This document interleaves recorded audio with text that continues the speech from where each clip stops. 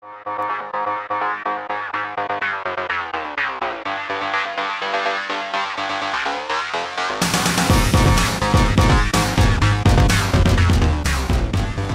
guys, so here we go. We've been pulling and pulling and pulling and pulling and we can't get our machine to start. We changed the spark plug, we changed the oil, we changed the air filter. I mean, everything's fine. We just can't understand it. What's going on?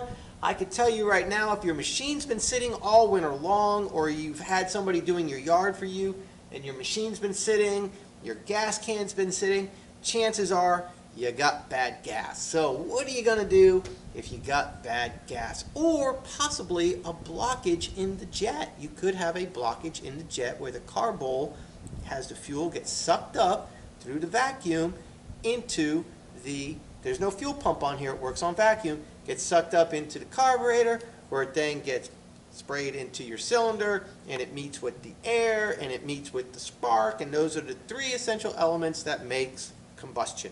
Right? Air, spark, fuel. You got a brand new air cleaner. We got a brand new spark plug. Maybe it's the fuel. So what's the first thing you got to do? You need to find out if you got bad gas or blockage in the carburetor jet, the main jet that pulls the fuel up through the bowl and into the carburetor. How do you do that? Let's find out. Let me get down here, try to get out of the sun so we have some good natural light. If you look right here, this is your carburetor, right? Here's your air cleaner. Did we change this in the previous videos? So please look that up if you're not sure how to do that. These are your mounts right here for your air cleaner attachment here. And then you got your little carburetor mounts back in here. We're not going to mess with any of that stuff, okay? We suspect we have bad gas. So what's the first thing that we got to do? Number one, we're going to drain the fuel tank. And to do that, you have a fuel line. Just about every single lawnmower that you're going to deal with has a fuel tank, a fuel line that goes to the carb bowl, which is right here, this silver thing. And we're going to clean this up in a little bit. Most of your fuel tanks on a lawnmower do not have a on-off or an inline filter. So as you've been putting fuel in here, you might have gotten some dirt in there. Something could have happened that transferred through the line and is now stuck in the jet in the bottom of your bowl, which I will show you later. Or you might just have old bad gas. And that, if you open your top up here and give yourself a little whiff, be careful now, don't pass out, don't get too close to it.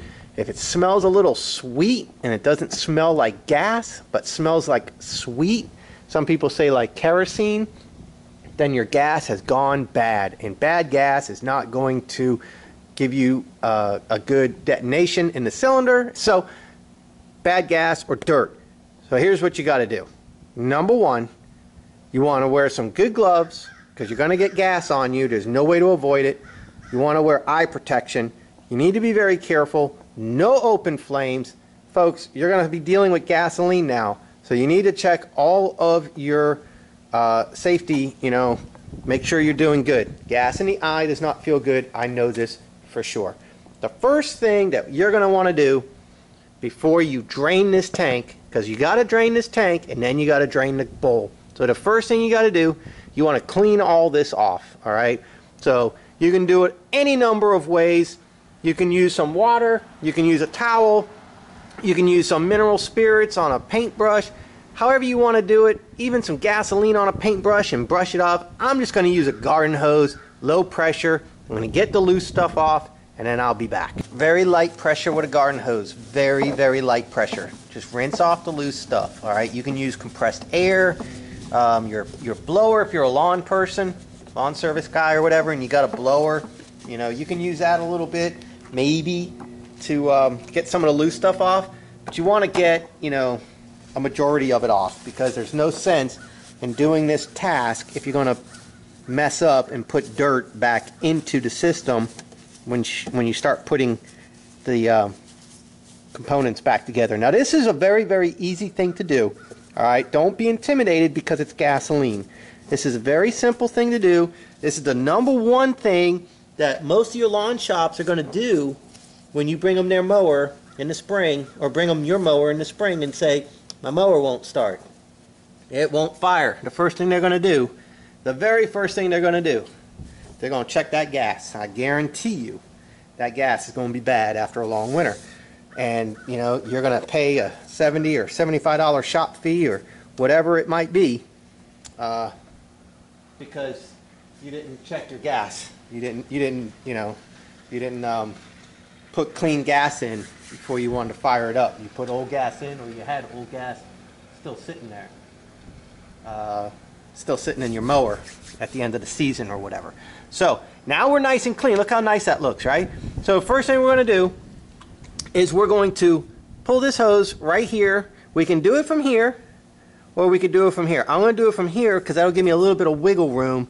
And what I'm going to do is I'm going to put underneath my mower, I'm going to put my catch, like an oil catch can. I'm going to put my oil catch can underneath my mower. I'm going to pull the hose, and then just about every lawnmower is going to have a hole right down here. If you can see, there's a hole right here in the frame. I'm going to let the gas go right down here through this hole and right down into my oil catch can.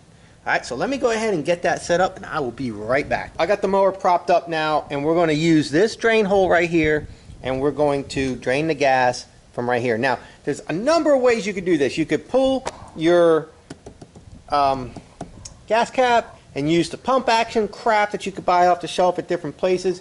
You could take your mower and turn it sideways and drain it out here, but you need to be careful because then you're going carburetor down, and when you go carburetor down, you can get motor oil transfer into your carburetor, and that could be a problem.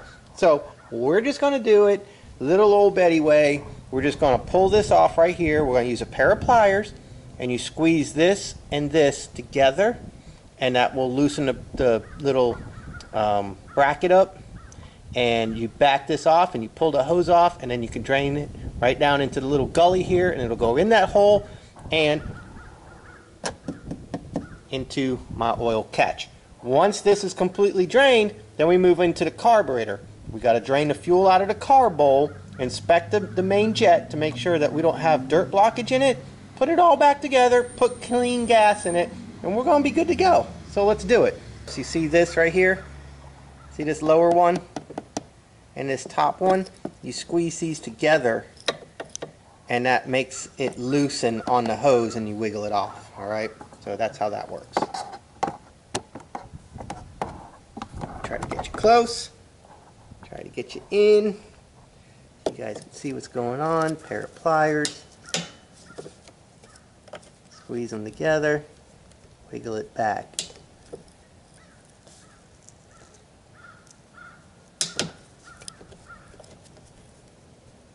There you go. Now that's loose. Okay, that's your little clamp. That's the word I was looking for.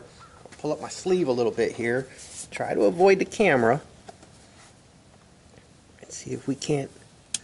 There we go. A little twist to break it free.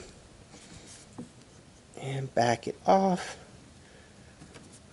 And let it drain in the gully, down the hole, just like we wanted, and into the oil catch.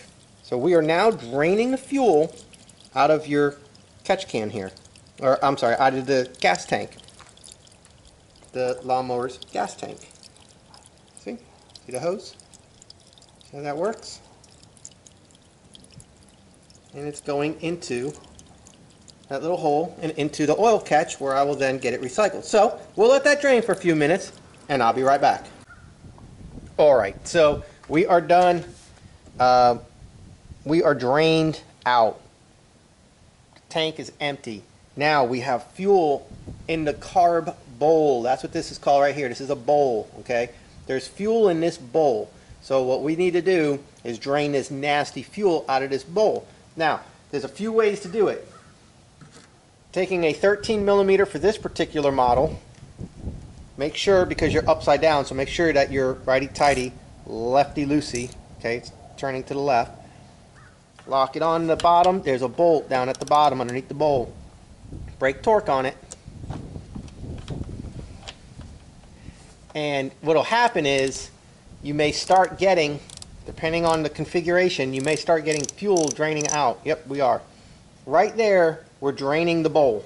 The carb bowl is draining. You are accomplishing now emptying out the bad gas. You can now tighten this back up, put the hose back on, and fill your mower back up with gas and go to work. We're going to go one step further. We're going to look to make sure that we don't have excessive dirt. So we're going to unscrew this all the way out, like so. And I'm going to show you guys something. And this might be really hard to see. This is the main bolt that holds the bowl on, okay? There's a hole right there. Maybe you can see that. At the bottom of the threads, close to the head, there's a hole there. There's a hole there. And then there's a metered hole right there. Now what happens is, this gets screwed up into the carburetor like this, okay? And this is all sealed all the way around. It's completely threaded all the way to the black plastic washer here. These little holes is what causes the gas from the bowl gets sucked in these holes and up through this metered hole, a jet if you will, and that gets sucked into the carburetor through vacuum of the piston with the opening and closing of valves and all that good stuff. Don't worry about that. That's too deep in the weeds to care. All we care about is there any blockage in these holes and in this? So what do you do about that? Some compressed air, like I've said in the past on how you clean your keyboards on computers. You can blow it out. Be very, very, very careful for blowback, guys. Don't let gas blow back in your face. All right. If you're old school like me, you put your lips to this right here and you blow.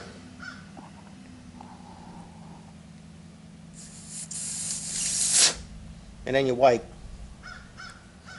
That's old school.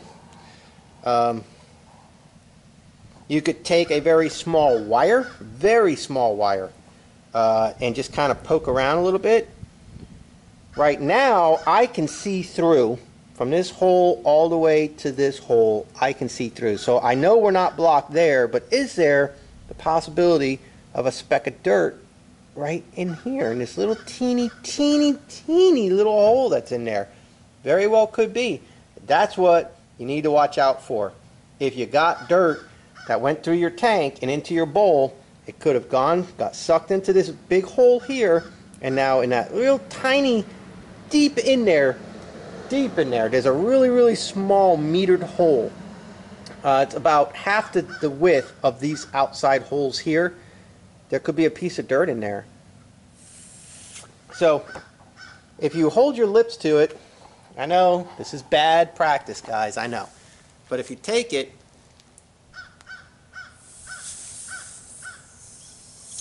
I know it's not blocked because I can pass air through it. If it was blocked, I wouldn't be able to pass air through it. If you take a hose, the hose on your compressed air tank, your compressed air little can for like keyboards and stuff, you can put it on there and just make sure it's blown out. If you got a air compressor at your house with the blow chuck, some of those come with a rubber tip that go more to a point. You could put that on there. That'll work. So you see, it's very small. But that little piece of dirt, if there's a little teeny piece of dirt sucked up in there, game over. The mower will not start. So it could be bad gas. It could be dirt in the carb bowl, in the carburetor. And this is where it's going to get stuck, right there. So if you got this clean, you're in pretty good shape. Let's drop the bowl and see what the bowl looks like.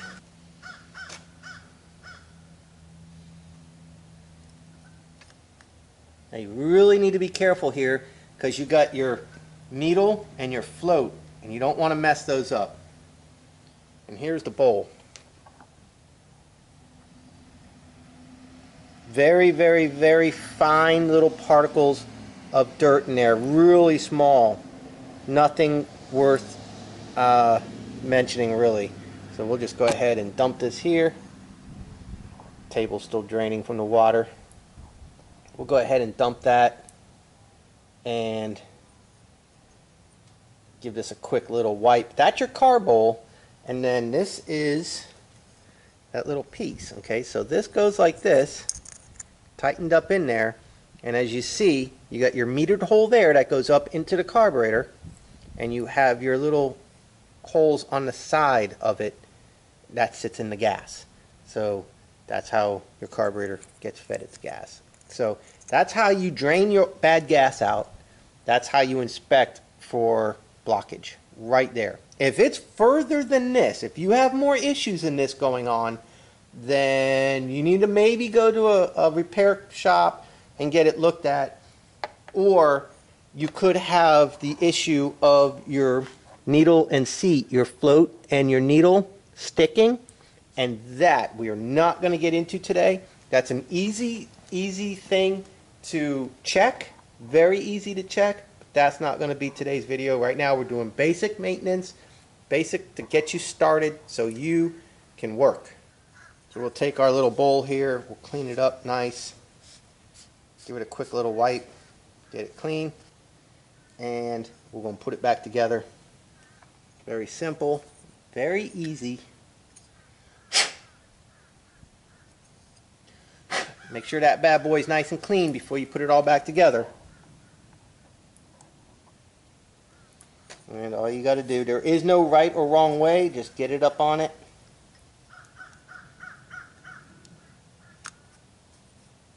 Get it on the seal and put your bolt back on without cross-threading, or you're going to end up buying yourself a carburetor. There we go. Take your time. I cannot stress to you enough how important it is. You take your time. And then righty-tighty, lefty-loosey, so make sure you got that right.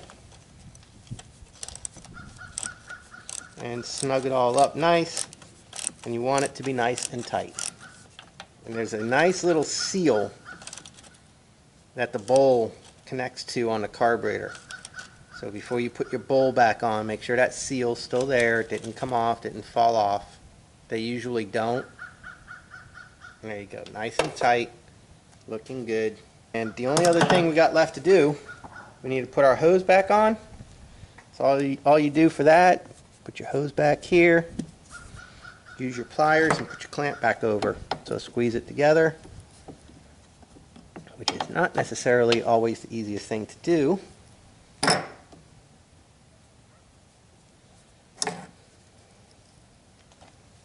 Sorry, let's see if I can get you guys a better view maybe. Pinch, pinch, squeeze, and slide. Get that back on there. There we go.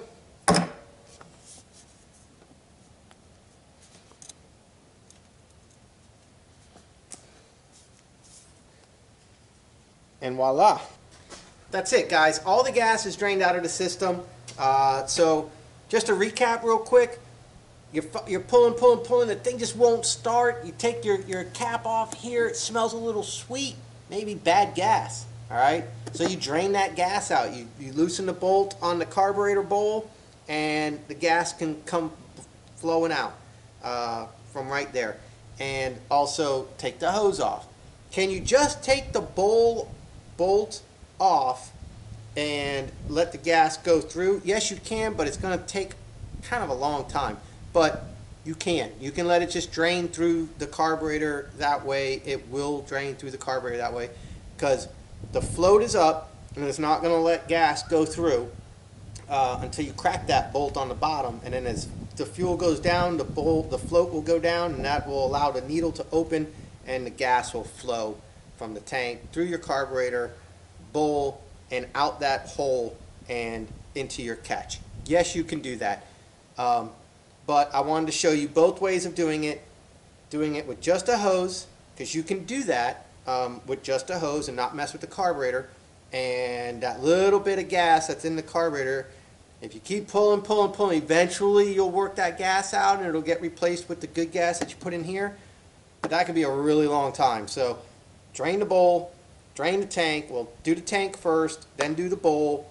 Check that jet, like I showed you, that metered hole. Check that for any blockage. Put it back together. Take your time. Be really careful with how you do it. Wear safety glasses. Wear gloves. Do whatever you got to do for your own personal safety. Catch the fuel. Okay, don't let fuel go onto the ground. Catch the fuel. Do it right. Then put your clean gas in, and your machine is going to fire right up, probably third or fourth pull once you get the gas primed through the carburetor. All right, guys, so that is how you handle bad gas, suspected bad gas, or blockage in your main jet for the carburetor. And hey, happy knowing.